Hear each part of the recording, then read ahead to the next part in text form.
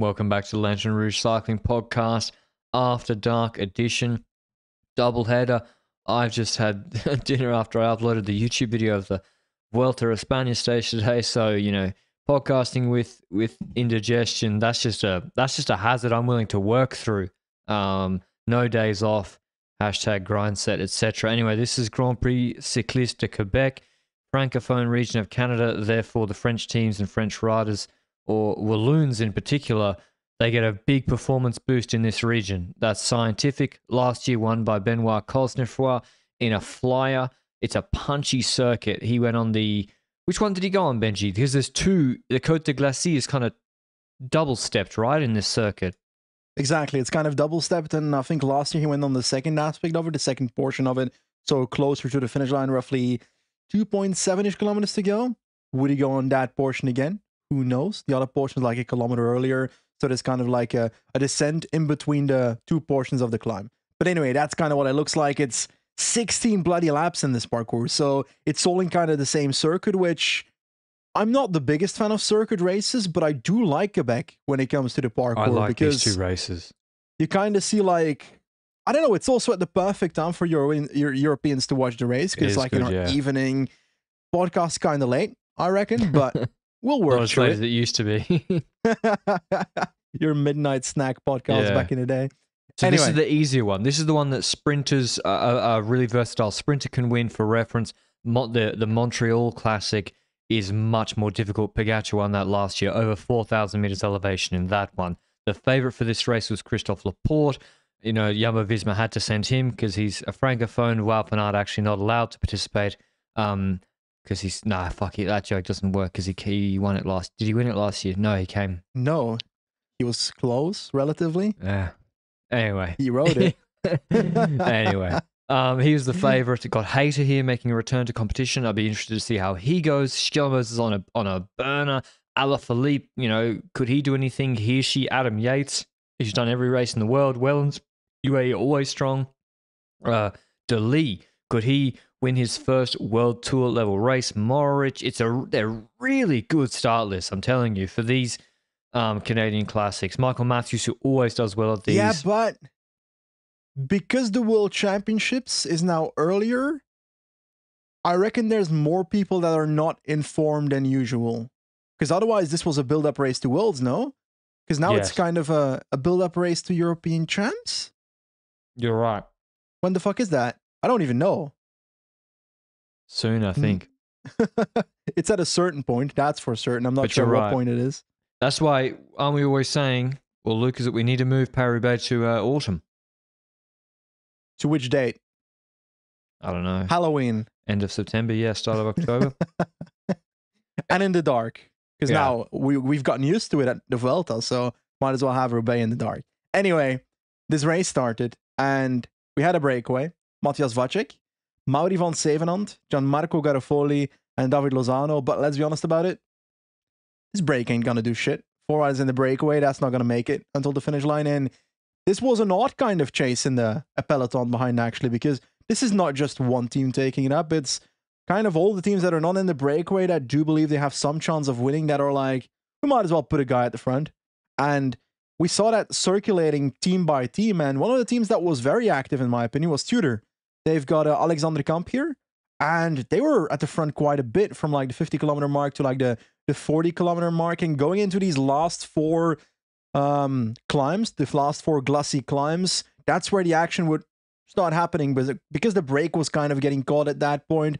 So break was caught before the 4th last climb, 40 kilometers to go. Hayter at the back of the peloton in his natural habitat, and we see our first moves on that climb. The 4th last glacis, attacks by Masnada, Baroncini, Derek G, Harper, but it's kind of those attacks where it's kind of like a break formation, because they're all trying to get like a second breakaway going after the fast one was called, like a group that can kind of ride away and maybe benefit. But because they all do that, they neutralize each other, and by the time they get over the top, there's a team that says, let's just control the tempo and keep it together for a bit. And Trek did that in this lap. And the next lap, we had Masnada doing the exact same thing with Tosh van der Sande in the wheel. And then in the second last one, things started changing up, because then you've got certain teams that move their riders forward. And one of the riders moving forward was Ethan Hayter. And Do you still have the same take on Ethan Hayter's behavior at the back of the peloton, then trying to move up last minute? Yeah, I don't know what's going on. It's something they need to think about in the off season and work on. It's obviously like no one else. Maybe sometimes you need a game changer to change up cycling and look at things differently. I don't think this is one of those things. I don't think it's optimal what he's doing. So, if he wants to be in the classics, you just can't do it. Maybe on a circuit like this, you can try. But if you do this in Kerner or Omloop, even those, you're done. You can't move up. I reckon the kind of system that happened in this race, the fact that it's always on the climbs that people attack, kind of helps with that, because you can kind of stay at the back in between and then try and move up by the time the climb hits and try and benefit that way. So I guess it can help on this kind of race, but whether it would actually help Hayter, who knows, because we saw a move on that second last glossy climb, the second last round basically, which was Ben Healy doing Sid. And he was kind of attacking, kind of doing his Healy pacing thing at the front of the group, and it actually made the peloton kind of thin out. And this race is kind of an attrition race. Every lap people drop. And that's why a lot of riders finish this race DNF basically. And when Healy made it to the top of the climb, McNulty countered over him, and that thinned the group again, but no separation. And we get that same exact behavior we saw in the fourth last lap. Fourth last lap, Trek took over after the climb and set a controlling pace. Now it was Jayco doing that with the likes of Harper and so forth, probably for Michael Matthews in the group. But we're getting towards the last climb, and this is where actual stuff will happen. This is where we're expecting a big move by someone or people trying to survive to get to the final sprint, right? And we see Micah setting this tempo, probably for Tim Wellens and Hirschi in the group. And then the other lead-outs come around. 6 kilometers to go, 2 kilometers towards the final climb. We see Lotto coming up on the left side of the road. If we look at the peloton from the front, they're right there. Groupama in the middle. So Lotto was for Deli. Groupama was for Valentin Madoua. And then on the right side, we've got Alpecin with Hermans, and Aj Desert tries to come around with De Wolf and Cosnefroid. But Cosnefroid was in second wheel and De Wolf in third wheel. And that was a bit odd, but they switched around swiftly before they got to the Glacis climb. And then Cosnefroid was in last wheel. And would he attack on the first portion of the climb or the second portion of the climb? What did he do, my friend? I didn't really know which exact portion of the climb. It looked, to be honest, I thought when I turned it on, and he attacked, I thought I had accidentally put on last year's edition. Like, seriously, I had to check. It looks so similar. Like, he's gone in the same place. They've telegraphed it, and there's nothing anyone else can do. It's not like people... When he had that initial snap, Cosnefroid, the gap he gets is so big. And the problem for him is there is that second part that kicks up, and he completely dies there. So he had to go, you got to hold it for 3Ks. Not all of it's flat. You got to go up the second part of the Glacis. And there's teams chasing because it's not thinned out that much. And for reference, a lot of the teams are here and sending these are big names, as we already said, maybe not in the best of form, but there's big UCI points here. These two races are very, very important for teams, particularly like UAE are looking to maintain their lead on Jumbo. Did they change the points? As in the past, it was the same value as Milano Sanremo, but I reckon that switched, no? Or is it still the same? So the monuments got bumped up to 800. Yeah. These stayed the same, actually. You still get 500 UCI points if you win, 400 if you come second. And if I check, what's a big race? The Giro d'Italia, for example. Let me just seeing pretty big race. Fifth in, so the same as fifth in the Giro is 495 points. Sixth is 415. So second here is the same as sixth in the Giro. So, and there's two of these races this weekend.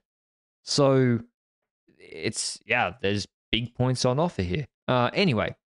I feel like when it comes to Cosnefroid, if I vividly remember last year's edition that he went earlier this time, somehow in my head he went on the second portion of that climb last year. I'm not sure about that, but feels like that in my head. And like you said it, yes, there's strong people here, there's strong teams here that are trying to kind of get shit together after that move by Cosnefroid. Jayco, for example, were chasing for Matthews. Yeah, but it's also the factor that other punchers that didn't go on the first portion of the climb will try and do it on the second portion now. And that's what Paulus did. While Jayco did kind of the valley in between the first and the second portion of the Glacis climb, Paulus was the one that did the real move on that second last, on that actual last pinch point, that last part of the Glacis climb. And he does that move and he basically closes Cosnefroid. with everybody in the wheel. Hirschi, Madu was in the wheel, and then the group kind of came back, and we get this run into the sprint now because it's 2 kilometers to go, and I feel like I saw Laporte on the left side, a rider of Jumbo with him, a third rider a bit further. I expected them to be the team that would be doing lead out. The lead was in Narnia, the Shadow Realm, so I was like, he's probably not winning this. Like, yeah, go on.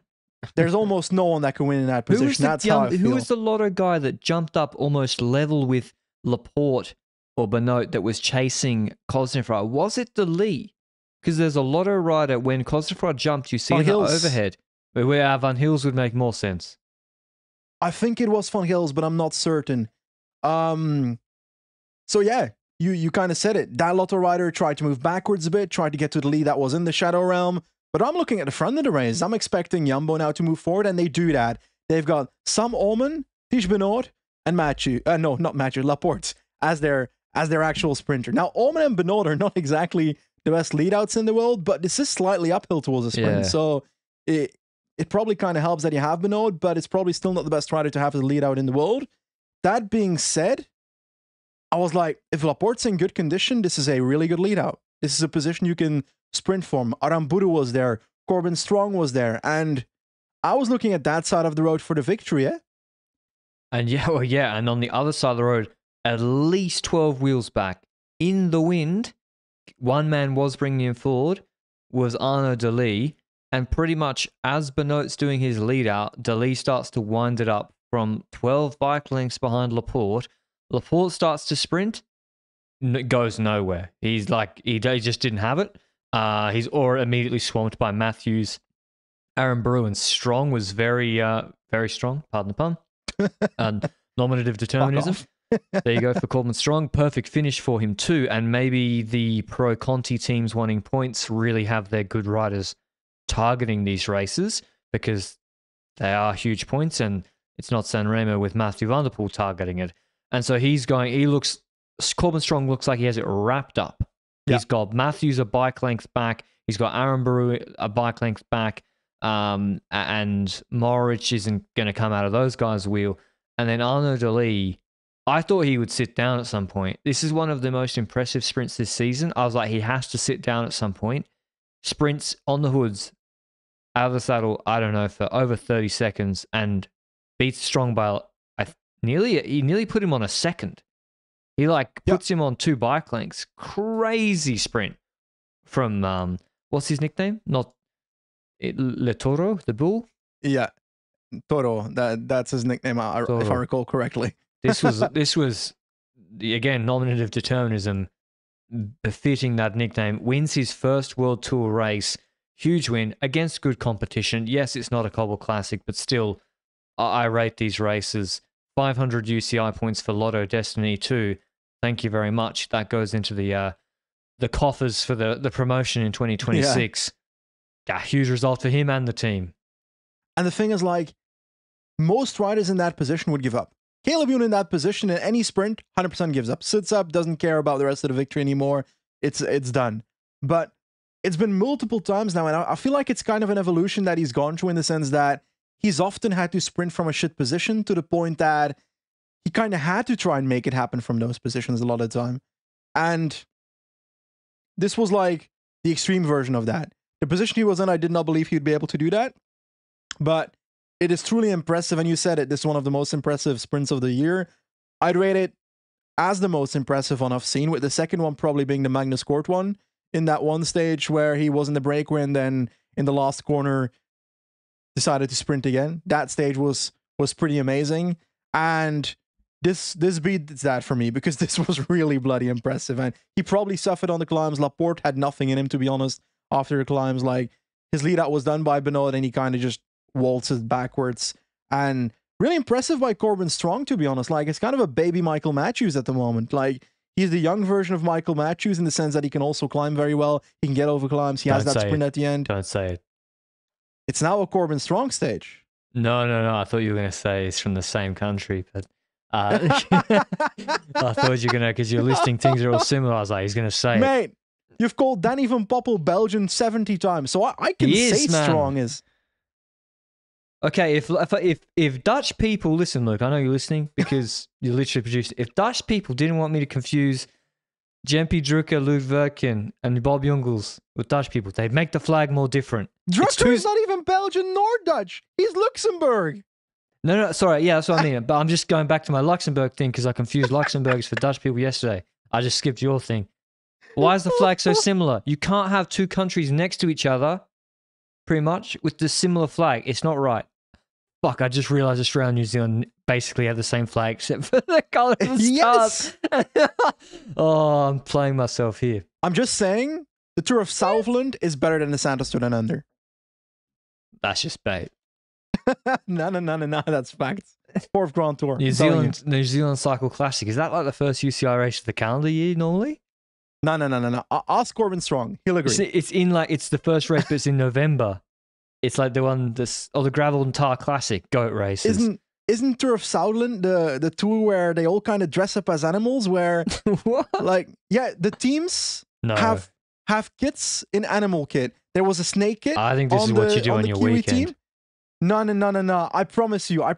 Tour of Southland. Google it.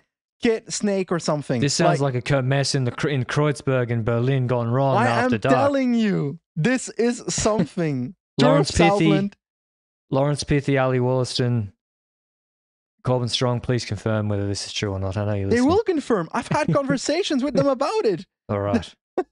Anyway, Dali wins. Strong second. Two Pro Conti teams, 1 and 2, but they're racing like World Tour teams a lot this year. Matthews in third. They need the points too, Jaco. Aaron Broe, he's back. Benji in fourth. Morich fifth. Laporte sixth. Maybe a little bit disappointed with that sprint. Camp seventh.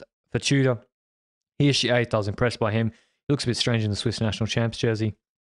Alaphilippe ninth. Schkelmoser 10th. Did you know, Benji?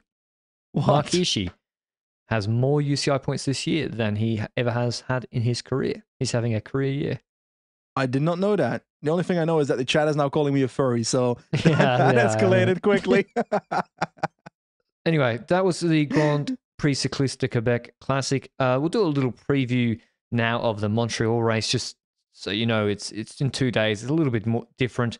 Like it does look the same, but it's more difficult. The climb, the Côte de Camillien Oud is 2.3k, 6.2%. It's got an 11% 300-meter kicker in there. It is much harder, 227 Ks. It is up and down, and there's also 2 climbs that just aren't named in this course as well. Not an uphill finish, though, on that climb. It is sort of a little uphill drag where Poggy just torched everybody last year. This is one for the more pure punchers. Like Laporte is not getting around this, but I think he's on... No, he might not be on... I don't think he'll be on the start list. There's no confirmed start list yet for half the teams. It's probably going to be similar riders, though, because you won't send a completely different team to like Canada. 16 riders to Canada for 2 races. Yeah, You'll like just send Laporte 8 or Domestique. 10.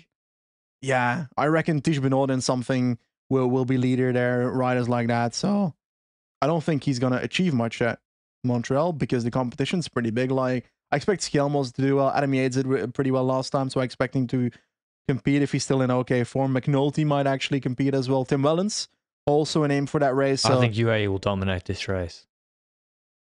Like, Hirschi looks good. Hirschi, Wellens, Yates, McNulty, man, they can play numbers. They can go along with McNulty, who won for Ardèche last year. They want the points, so they're going to be motivated for it. I think they're going to go really well. Healy, I like that as well. Healy on a flyer. Schkelmoser, you know, didn't he what did he do in Liège 9th, Flèche 2nd, Amstel 8th?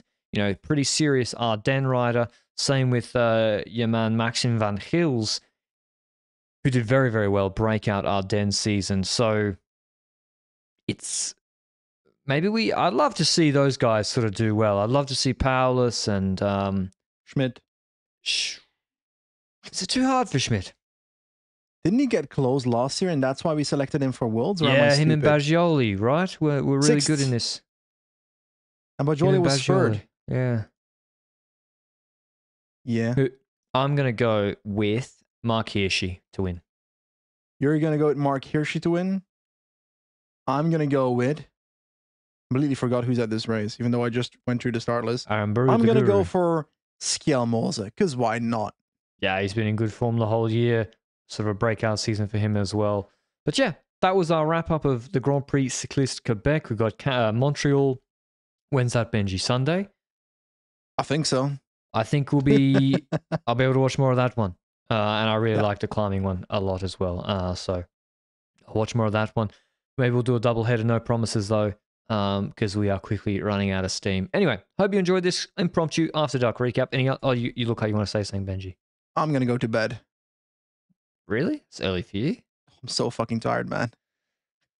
I gotta walk my dog. There's some feral. Let's tell you about the feral cats. So there's a second colony of feral cats, right? And one of the kittens has grown up a little bit, and I'm trying to tame it. My hands are it's hacked my hands to bits. At the moment. Is it the hand with the broken finger? Yeah. Well, you see, when I was in Xavier 2 years ago, a pit bull attacked me, and it grows every time I tell the story. It gains 10 kilos. This pit bull. How big was the pit bull? At least 80 kilograms, but I'm just built different. Anyway, I just realized the NFL's on Sunday as well, and I'm watching Red Zone. I'm watching Montreal. Like, no fucking way. So you and Luke can do it. What? Mate, NFL, real sport. Get out of here. Sorry, the entire chat should NFL be Red Zone roasting you now. is the best entertainment product in the world. And the Canadians are putting this race on, and they're trying to say something about, the NFL. I don't even know what sport NFL is, so... National football, American football. Wait. Oh, NFL, I thought it was football. hockey. No, that's NHL. The Canadians would never put on. The Canadians would never put on their race clashing with the NHL. Are you serious? All right. I hope you enjoyed the recap. We will do a Montreal one. Don't worry. I'm just joking. Maybe. Good. Until Sunday. Ciao.